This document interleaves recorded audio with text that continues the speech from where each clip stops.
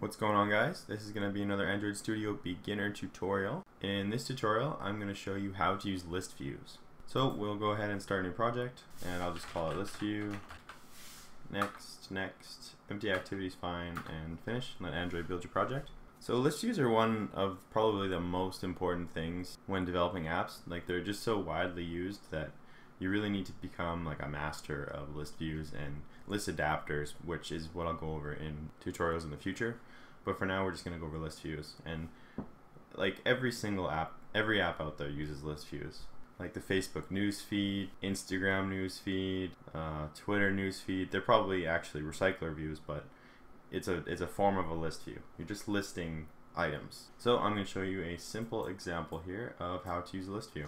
We'll start off by going into Activity Main, and we'll go to the Text tab, and let's delete this Hello World text.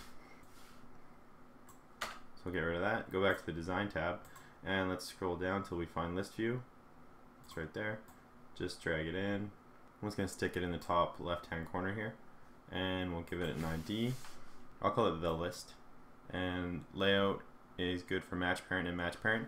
Generally with a list view, you almost always want to use match parent because you want it to take up the entire layout.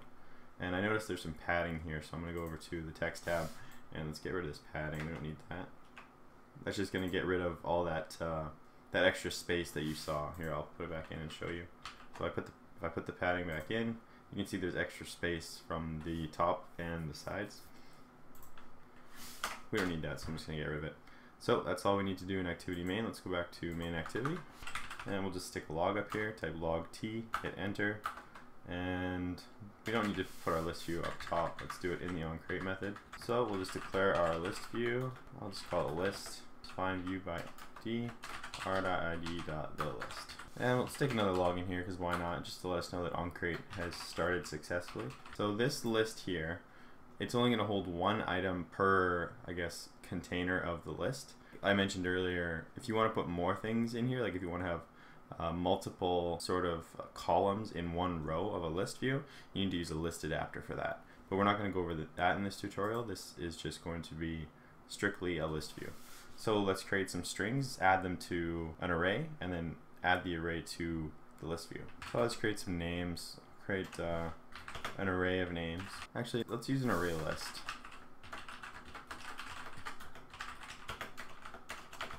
New array list, and then just go names.add Mitch, and we'll copy that maybe 5 times. Yeah, let's stick one more. Alright, so now we have our names in an array list. Now what we want to do is add the array list to an adapter and then set the adapter to the list view. So what we do is we use something called an array adapter, and I'm just going to call it adapter, new array adapter. First we pass the context, and then we pass a layout file. This is going to determine what the list will actually look like. And we're just going to use one of the default Android ones. So use simple list item 1 is fine. And then for the last parameter here, we pass the array list. So we just stick names in here. And that is our array adapter. And then all you gotta do is set the array adapter to the list. List.setAdapter. And we type our array adapter here. And that's all. And we shouldn't have to do anything else. Let's just run it and make sure we get no errors. So there we go. We see that we have all the names in the list view, and we can click them, although it doesn't do anything. We have no onClick listener set to the list view, but we can see that everything was successfully added to the list view. And this tutorial is still kind of short, so I think I'm going to go over one more thing in it. So I mentioned that this was a default layout for your list view, so I'm going to create a custom one, and I'll set it to our list. So let's go over to the res folder, go into layout, and let's create a new layout file. So new layout resource file, and let's just call it, I don't know, let's call it list item layout. Okay, so we have a new layout file. Let's actually delete this entire linear layout thing here. Actually, I'll just change this to, what I'll do is I'll change to text view and leave everything the same. We don't need this orientation. And now let's set some properties for our text view. So we can go like text size, I don't know, let's make it really big. We'll make it 20 SP, and let's change like text text color. Choose one of these, doesn't really matter. We can change it to primary dark. And then let's go back to, now that we have some properties set in here, let's go back to main activity. And let's change this. We're going to change this to r.layout list item layout. And now let's run it and take a look and see what our list view looks like. So now we can see our list view is totally changed. The color's changed because we changed the color. The text size is changed because we changed the text size. So that's just kind of a quick and easy way you can customize what the text is going to look like in your list view. So as you also probably noticed, there's not a lot of space between items here, so I could change that. I could change the layout height to say like 50 dp, and then maybe let's do like text alignment center.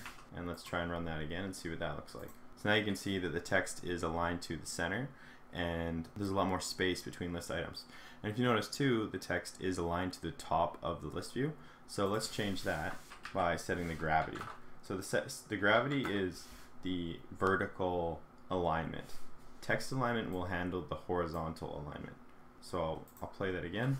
And now we can see that vertically the list items are centered because of the gravity, and because of the text alignment, the horizontal component of the text is centered.